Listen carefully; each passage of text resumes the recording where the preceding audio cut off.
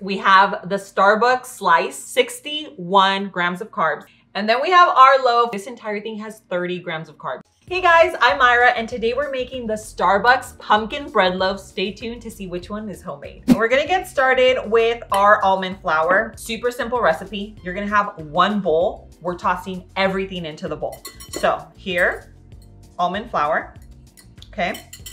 We have our sweetener. So a little baking powder. We have pumpkin spice.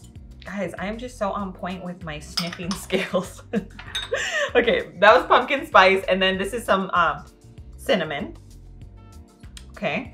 Always give your dry ingredients like a good little toss, a little mix, so that all the dry ingredients are kind of evenly distributed before you add your wet ingredients. We have our wet ingredients, 4 eggs. And if you can, use pasture raised eggs. If not, whatever you use is obviously gonna work. Now let's toss in our pumpkin puree.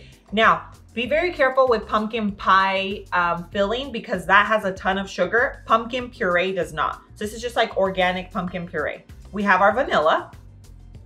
I'm using avocado oil, but you can also use butter. This is just gonna be a dairy-free version, but if you wanna use butter, it's gonna work and it's gonna be delicious. This is optional, but if you want that additional like pumpkin flavor, this is a little bit of extract. So pumpkin extract.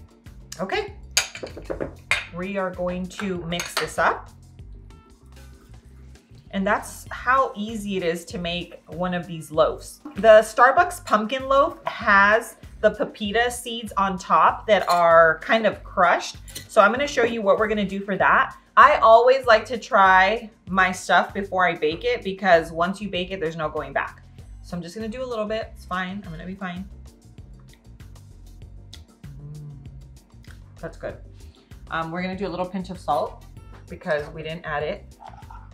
Now, if you try it and you want it to be like a little bit sweeter, then you adjust it then. Like if you want a little bit more cinnamon or a little more pumpkin pie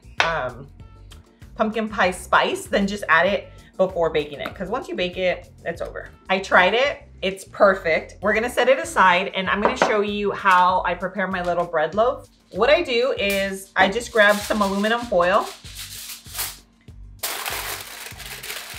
put it in here. So the reason why I put a piece of aluminum foil so that it cooks evenly and the heat is just distributed across the loaf. Okay, so before we add parchment, I just add a little avocado oil because this is like a glue, like it helps so it doesn't move around. Now, let's pour in our batter. Look at that, nice and thick batter. Oh my gosh, guys.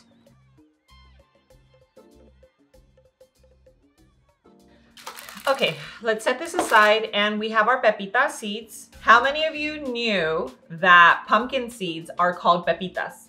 Let me know. I didn't. So we're just going to do kind of like a rough chop. Some will still be whole because I feel like that's just gonna add to the look of it. And now we just sprinkle on top. Probably gonna go a little heavy on it because I do want that texture in every slice. The bread is gonna be nice and moist and then you have the little crunchiness from the seeds. It's gonna work out really well. Make sure that your oven is preheated to 350 degrees. We're gonna go ahead and bake this for about 30 to 35 minutes. I'm gonna show you exactly what it should look like. So stay tuned so you check out the texture of this amazing loaf. That's so beautiful. I cannot wait to compare. All right guys, let's go in for the taste test. Qué rico. Wow. Spot on, 10 out of 10. All right guys, so the team loved it, I loved it. I'm gonna leave the recipe linked in the description below. That link's gonna take you to lowcarblove.com where I'm gonna have this recipe. It's gonna be a printable recipe along with exclusive recipes that you're not gonna find anywhere else on the internet. If you enjoyed this recipe, make sure you give this video a like, share it with your friends and family that might be living a low carb lifestyle or that you already know is gonna love this recipe. And if you still want a little more of me, make sure you're following me on Instagram and on TikTok where I share more recipe ideas and just a glimpse into my everyday life. Guys, thanks so much for being here. I love you and I will see you on the next video. Mwah.